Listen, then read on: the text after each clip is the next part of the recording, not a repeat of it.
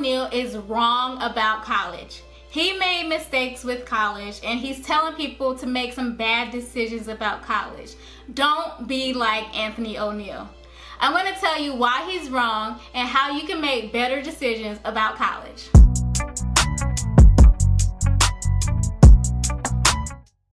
Hi, I'm SHANA of the Wealth Vibe, and I create videos to help you eliminate debt, grow your income, and build wealth. I've been to college 3 times. Well, I've been to 3 different universities because I got a PhD. So that's how I've been to college 3 times.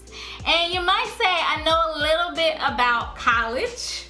Well, actually, I know a lot about college. I know a lot more about college than Anthony Oneal does. I don't have a degree. I don't have any education other than a year and a half of school. I don't have nothing. And we're going to talk a little bit about his perspective on paying for college and why he is totally wrong about it. So before we get into the video, make sure that you give this video a big thumbs up if you want to know about my perspective on paying for college and why Anthony Oneal got it wrong. Anthony Oneal's perspective on student loans is that they are all bad and that you should avoid them at all costs. Now, his perspective isn't really new. He takes the same perspective as all the other Dave Ramsey Solutions personalities that student loans are bad. And I completely disagree. Student loans are not inherently bad. They're not any worse than any other type of debt. Now, granted, I will say, don't go out there just looking to acquire debt. But student loans have a place like other debts, like mortgages, which Dave Ramsey Solutions and Anthony Oneal are totally okay with you taking out. But you have to look at it in the sense of this is an investment. Now, a lot of people like to look at homes as an investment because you're getting a physical asset. But people tend to have this blockage when it comes to student loans and your education actually being an asset. And the thing is that human capital, the education that we all have and that we all acquire, is an asset. It's the reason why we are one of the top nations and why the top nations invest a lot in education. So don't take the narrative that taking out debt for student loans is worse than taking out debt to buy a house. They're both investments, and this is an investment in yourself. Student loans are a tool for you to use to push yourself ahead in life.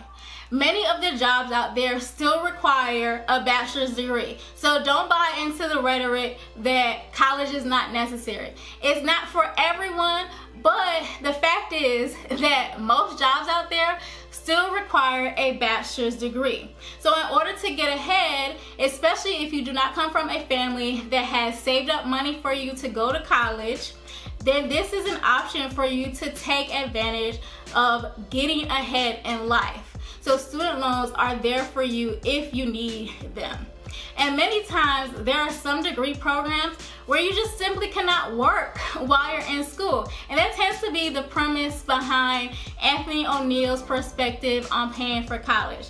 He thinks that if you're going to go to college, you either need to get scholarships and grants, which I totally agree with. I did it myself. But he thinks that you should be working your way through college. But it's not realistic for some degree fields. For people who are going to medical school, you cannot work while you are going through medical school. It's an all-in type of program, and there are tons of other programs like that where they actually tell you that you cannot work because you need to be focused on this education that you're paying for. And so it's not an option to pay as you go. Now, the other option that Anthony Oneal tends to say is that you need to save up for college on your own.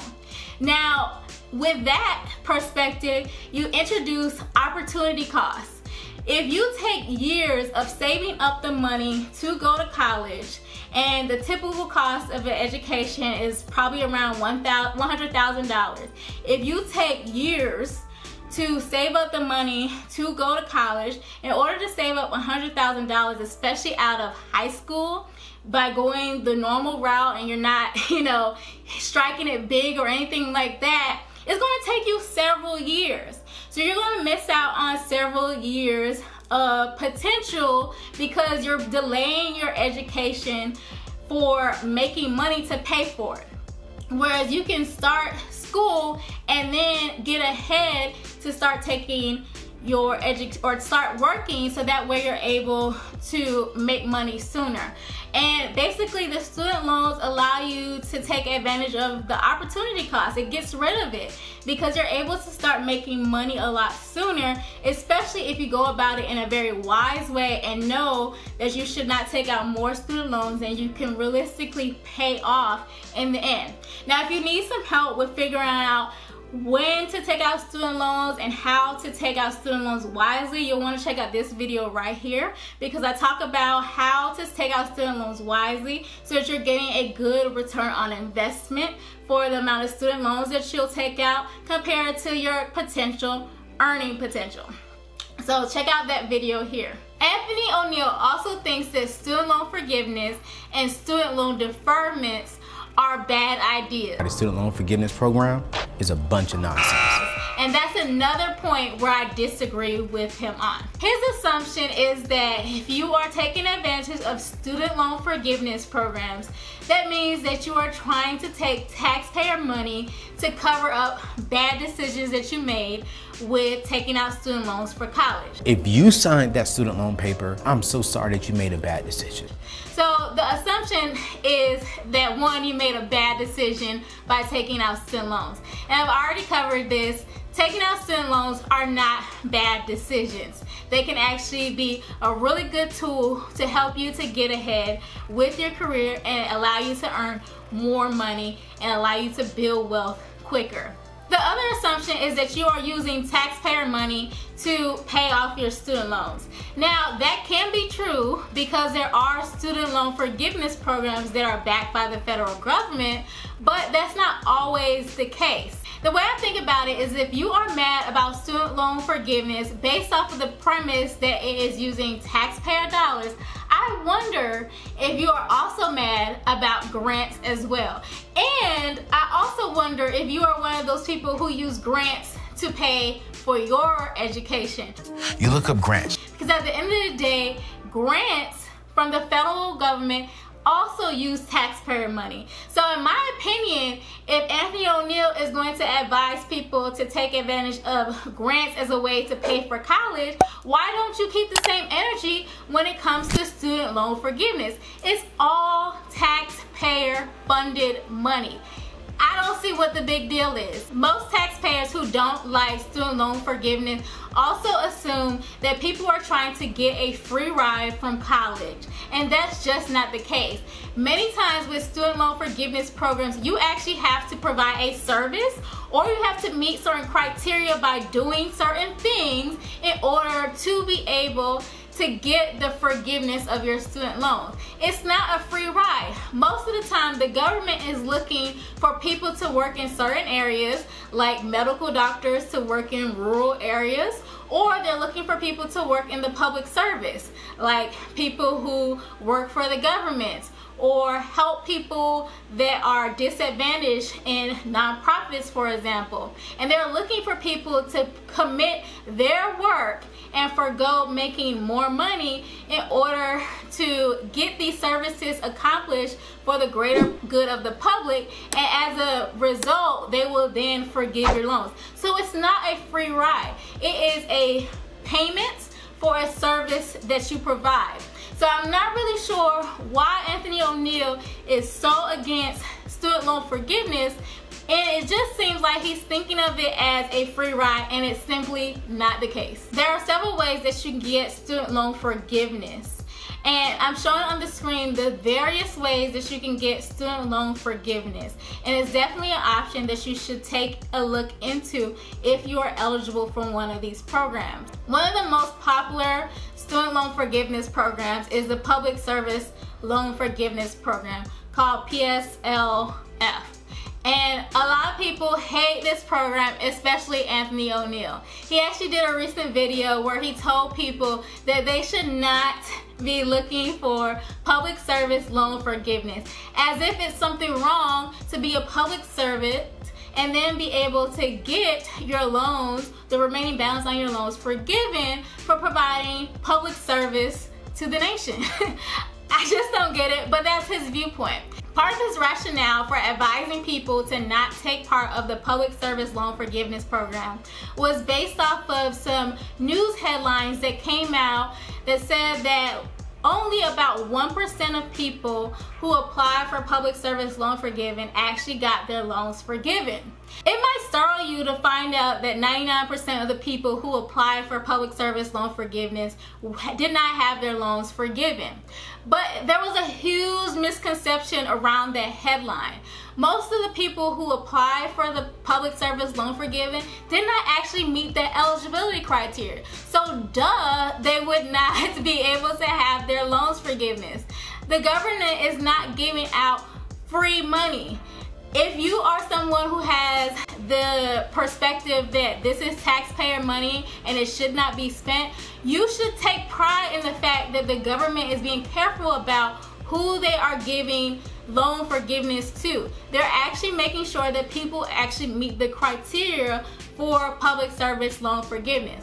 And many of the people who applied did not meet the criteria for a number of reasons. But what you should know is that the people who were eligible did get their loans forgiven. So the program is solid. 9 times out of 10, people defer their student loans. And today I'm going to talk to you why I think that is the dumbest idea on the planet Earth. Student loan deferment is also another great program that you can take advantage of and be able to get out of debt faster. While you're on student loan deferment, the government is paying for the interest on your student loans if you have subsidized student loans. And what that does is mean that you get ahead of the interest that's accruing on your loans, and you end up paying a lot less on your debt. And that way you're able to get to wealth a lot quicker because you're not spending a lot of your money on interest as you would have if you were not in student loan deferment. So I highly suggest you, if you are eligible for student loan deferment, that you take advantage of these programs. Do not listen to Anthony Oneal, because at the end of the day, he's not paying your bills. I can bet you that Anthony Oneal is also against the student loan cancellation programs that some of the presidential candidates for the 2020 election have proposed. So some of their proposals range from canceling all student loan debt to canceling about $50,000 of student loan debt. And I'm all for canceling some student loan debt. And I would think that as Anthony Oneal, being a person who is all about eliminating debt, you would think that he would also be for student loan cancellation. But just like the other student loan programs that exist, like the public service loan forgiveness program and student loan deferment, I'm pretty sure he's also against student loan cancellation. And it leaves me wondering, where do you actually stand when it comes to getting people out of debt? Where do you actually stand? Why are you mad at all the programs that are out there? Now, if you're thinking about taking out student loans and you want to learn a little bit more about how to make an educated decision about the student loans that you take out, check out this video right here and learn a smart way of dealing with paying for college rather than listening to the Anthony Oneal way. Thank you for watching, and I hope that you subscribe and hit the notification bell so that you can learn more about how to eliminate debt and build your wealth.